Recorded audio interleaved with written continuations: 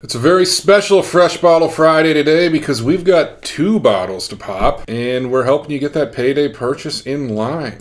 And this will be a payday purchase for sure. Yeah, these ones are a little on the pricey side, so we're going to see if they were worth the money or if we got hosed, I guess. But we'll see. We've got the Calumet 14 and the Calumet 15. Pop 14.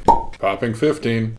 They're from batches of like 19 barrels. They tell you like the rack number that they came off of and everything. Ours may be a little different than yours. It might be exactly the same. Could all just be a gimmick. Who knows?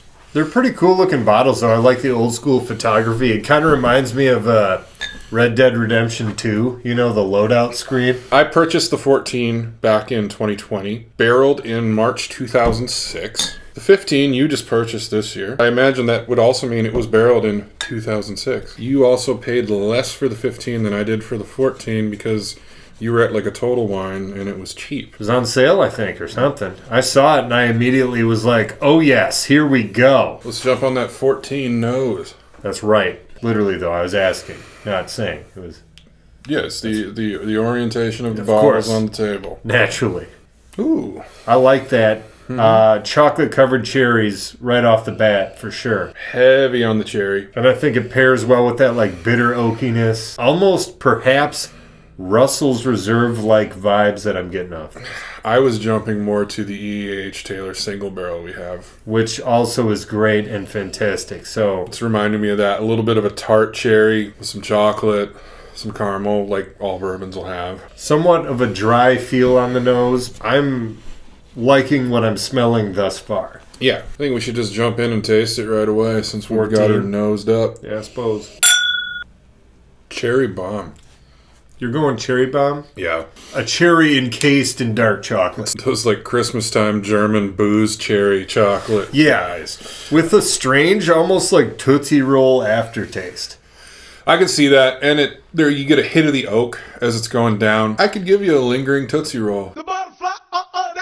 It's got like a staying power. Like I'm still feeling the Tootsie Roll situation here. Going back in on the nose, sweetness has shown up even more after tasting it. A little spiky when you swallow it. Get that spiky oak. That last sip dried out my tongue after a little bit too. Interesting. Slow proof, I think. 48.1% alcohol by volume, so that's 96.2 proof. So, below 100, which is strange that you're feeling that spikiness, but I got it too. Well, it's not a proof spikiness, it's oak. I thought it would be a little bit smoother being 14 years old, but it has a little punch that comes with it, and I kind of respect that. I'm going to swish and then move over to the 15. I should probably do the same as well because there is still a lingering Tootsie Roll aspect. Now the 15 is 105 proof, so a little bit of a bump up and a year older. This one much more caramel.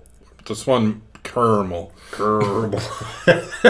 Much more caramel on the nose, but I'm not really getting that cherry. No, this is more like there's some caramel, but I think this one is going to be that Tootsie Roll bomb here. I'm getting a little bit of chocolate, but it's very, very smooth. We aren't getting kind of that bite like the 14 had.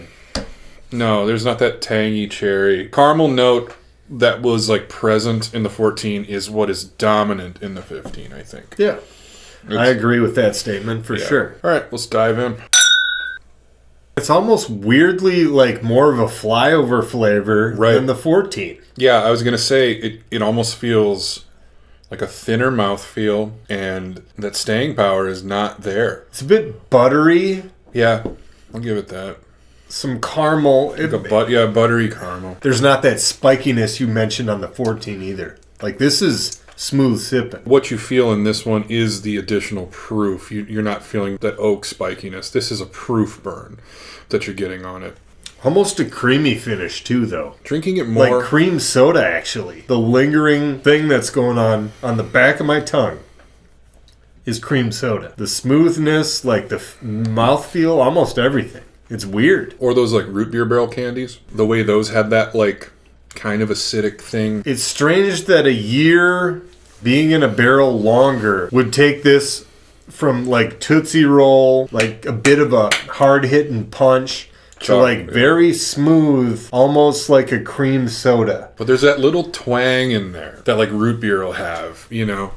Just that little bit, like it's not harsh. It's just like that little, like those root beer barrel candies. There's almost like this weird tanginess to them, you know, for lack of a better word. They have a very distinct taste, and I'm getting that similar kind of feeling here. Those two varieties of soda are kind of grouped together. Yeah, they go hand in hand. So I understand where you're coming from, and I think it's basically the way our palates are aligned, where you're getting maybe a little bit extra spice or something, but I'm getting a little bit more creaminess or smoothness. I just jump back to the 14. That fruit really shines through.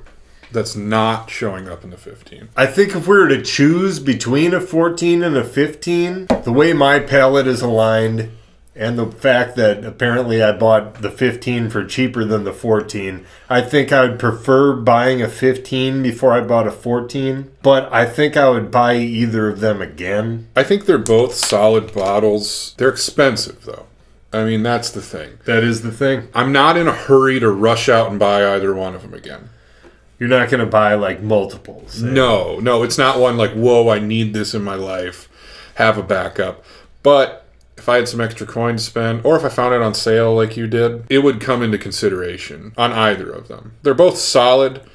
As far as which one I like better, that's one of those depending on the day things. For me, it's not something you need to have. It's not one that I would put on the list of like bourbons you need to try. But if you find it and you got the cash and you want to jump in on something that's a little more expensive, a little higher age, I think this is a decent one to buy. Either of them. Have you had Calumet 14 or 15? If so, let us know what you think about it. Which one is your favorite of the two? Please hit like and subscribe. That helps us out a bunch, you guys. From the Western Wisconsin Whiskey Emporium for ladies and gentlemen, thanks for tuning in, and we'll see you next Wednesday.